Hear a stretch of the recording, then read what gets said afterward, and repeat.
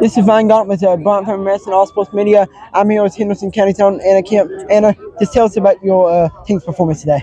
Yeah, I mean, we came out early with an attack mindset. We knew that we couldn't take them lightly, so we just wanted to come out here and get a good lead, and that's what we got out to, and it just helped us on all cylinders, me pitching, our defense, and we kept rolling on the offensive end. Just tell us about you winning the tournament MVP.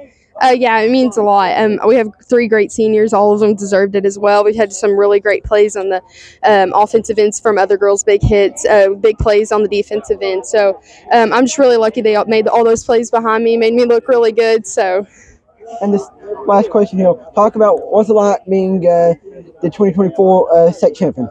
Yeah, it means everything. I mean, we were here last year in the state tournament game, and we lost. We came up short. So just having that taste in our mouth and wanting to get back here again and get that win, I'm super proud of us. And we've been wanting that since day one of the season. We knew what it felt like to be here, and we pulled it out this time.